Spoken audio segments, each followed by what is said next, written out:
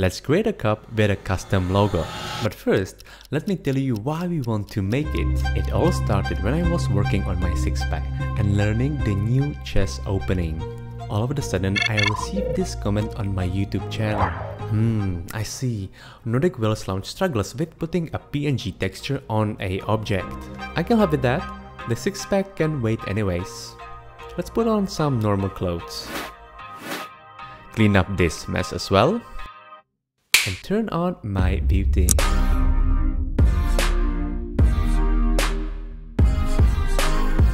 First, I'm gonna make a rough sketch in the best drawing program ever, the MS Paint.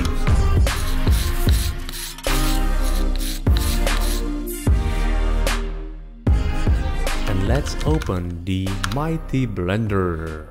We're gonna start with creating the cup. Select the cube and press X to delete. Shift A and add a circle. We're gonna zoom in a little bit, tap to the edit mode. Now everything is selected. If it's not, then just press A on your keyboard. Now press E. This got all those vertices extruded, but this time we're gonna press Escape. Now the vertices are still there extruded, so we're gonna press S to scale and just drag your mouse inwards like this to create the thick cup. Now we're gonna select everything with A again, and we're gonna press E to extrude, and let's just drag it up. It doesn't matter how far you will go, this is also fine, you can always modify it later. So at this point I'm going to the modifiers and we're gonna add the bevel. That's the first one. In here we can add more segments to make those edges more rounded. So we're just gonna, let's go with, let's say 4 or 5. Now we can tap out to the object mode and let's shade it smooth. Then we're gonna add a subdivision surface modifier that's gonna make all the edges even more smooth. So we can increase the levels here to get it just super smooth. Don't worry about the bottom of our cup, that's easy to fix. Just unselect everything by clicking elsewhere, then on the cup, shift alt on your keyboard, holding it and just left click on this edge here. This will select the whole loop of the vertices, and now we can just press F and suddenly we got that bottom of our cup just filled. Just a small detail that is nice. So our cup is ready. Now let's model the handle. Shift A again and let's a circle. So surprising. Let's go with number 1 on your keyboard. That's gonna just go to the front view of the viewport here, and let's press R for rotation and press 90 on your keyboard. Now still in the object mode, I'm gonna press G and move the circle in here. Now press R for rotation again. This time we're gonna look in the Z axis, so let's just press Z on your keyboard, and now we can just rotate our circle. We're gonna press 90 on your keyboard again and enter. So this time we just rotated our circle. You can see the handle already. I do. Alright, so let's go to the edit mode and scale it down. This is already nice. Now we're gonna select all those vertices here on the left side. If you are not sure if you select all of them, you can toggle the X view. Now we can see that we actually selected all of them, and let's press X and delete those vertices. Voila, this is already very cool, isn't it?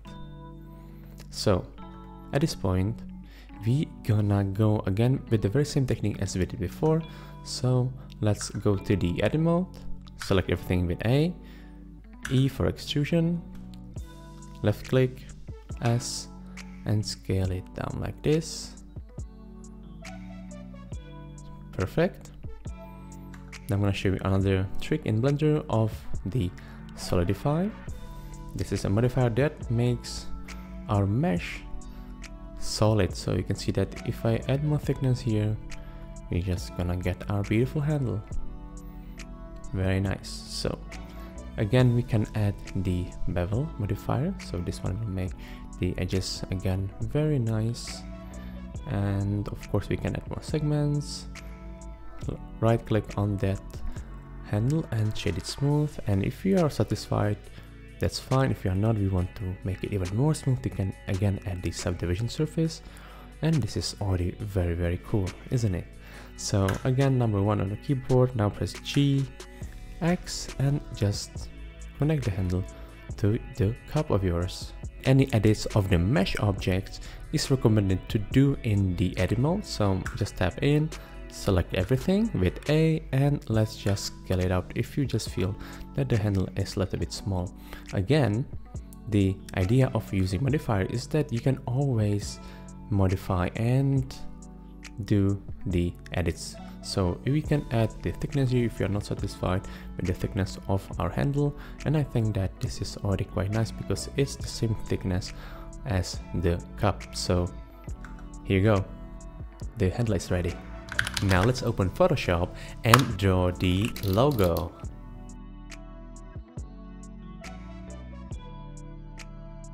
Then export it as a PNG. And finally, it's time to put the logo on our beautiful cup. Go to render properties and switch to cycles. We're just gonna switch the render engine. Now let's go to the materials and add a new one to the cup of ours. Let's say a cup material. Now let's go to the shading and let's focus on this node window here. We're gonna hit Shift A, and first we're gonna add a mix. So just click on that search, write mix in, and let's add this mix node. Again, Shift A. This time we're gonna add a texture, and we're gonna search for texture image. So that's the one. And then we're gonna add another node. Shift A, search for mapping. And the last one is going to be the texture coordinate. Okay, so now let's connect them together. I always like to lay all of them out, and this is exactly the order. So the first one we're gonna connect is the UV to the vector, then the vector to the vector. Then in the mix node, let's switch to the color. The color goes to the B, and the alpha will go to the vector. All right. And the results will go to a base color. To change the color of the cup, we're just gonna go in here and switch the color. So let's go with something like this. And now let's add our logo. So first we're gonna click on open. The logo is added. Now we need to go to UV editing. In here, I'd like to switch the shading viewport. So let's add on the shading viewport. Let's go to modifiers and apply both the modifiers. So just switch to the object mode with the tab here in this window, and let's apply both modifiers. So now the cup is just gonna look like this. Beautiful, isn't it? And then in here in the upper window, let's switch to the face selection. Select everything with A, right click on it and click on the UV unwrap faces and just click on unwrap. Auto faces just got unwrapped on the logo texture that we just added before in the shading window here. And if I select one of those faces here on the cup, you can see that we see also that face here on the texture. So basically this place on this texture is now also on our cup. So the idea here is to select all those faces. Then in the UV editor here, just select all those faces as well. We're gonna scale it down, G, and just move it to a place of the texture where it's transparent, right? So now everything in here is just being transparent. Now let's go to number 1, and we're gonna select the faces where our logo will be. So let's select those faces here, right click again. You can see that they are now here in this upper corner where we move all the faces.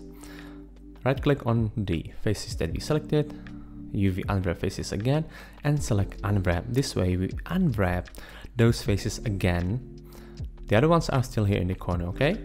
So now we need to play with the faces here in the V editor in order to get the logo right displayed on the cup. So in here we can play again with those faces usually as in Blender. So I just pressed R and now I can just easily rotate it. So basically I'm just gonna go with R90 on your keyboard, and now it's rotated. Again, we can press G and move it around. So let's say that I like the logo to be exactly here. That's perfect. You can also see that now the logo is actually flipped. So let's just right click on those faces here and click on Mirror X.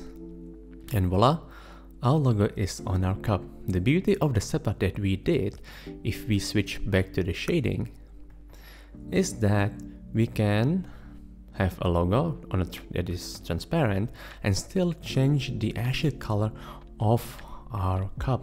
So this is the reason why we went for this setup. So the logo is on our cup. Now let's finish up our scene, adding the backdrop and better lighting. So let's change the base color of the cup to, let's say, this beautiful color. We're gonna copy the hex value of it, just like this. Okay, let's select the handle, click on new. The same will be actually visible in here as well.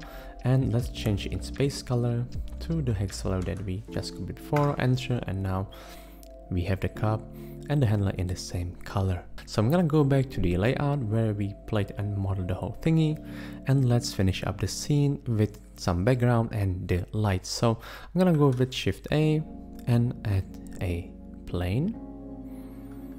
Now we can actually easily just do whatever we want. It's just a plane, so let's go to the edit mode of that plane and scale everything up with S.